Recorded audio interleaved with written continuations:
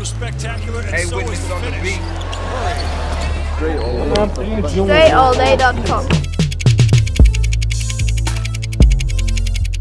Today we're going to look at a move from Stephen Curry against Houston last night. A quick in and out behind the back and a nice little high arcing layup off the glass to finish. So let's take a closer look at how he set this move up and how he finished it. First of all, as he approaches the defender here, he's going to get the ball in his left hand. He has a screen coming to his left, and the defender knows that. So he uses the in and out to sell that he might go towards that screen. Then he wraps the ball around his back.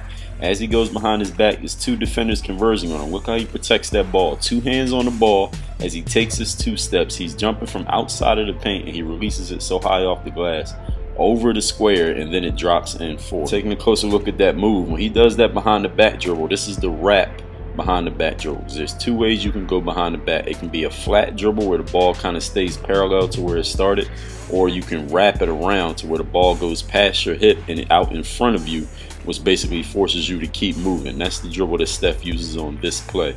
When he wraps it, when you do that wrap behind the back dribble, you basically should be smacking yourself in the ass with your hand when you wrap it around, because that's where you have to wrap your hand to, so that ball gets around the outside hip and goes out in front of you. Two-step as a setup cross. So you see him still standing upright. I'm just gonna make a quick setup cross with the two-step. Just want to see how my defender's moving, or I might just be taking another look at this behind the back dribble. Watch after he does the dribble.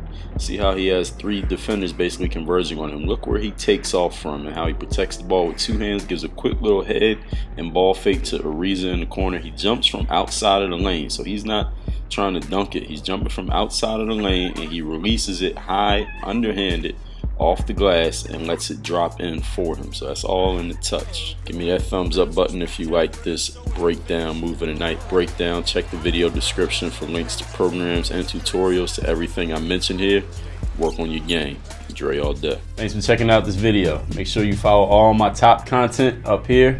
Follow me on all your favorite social networks right over here, and make sure you are subscribed to catch all the new content I put on this channel every single day. Work on your game.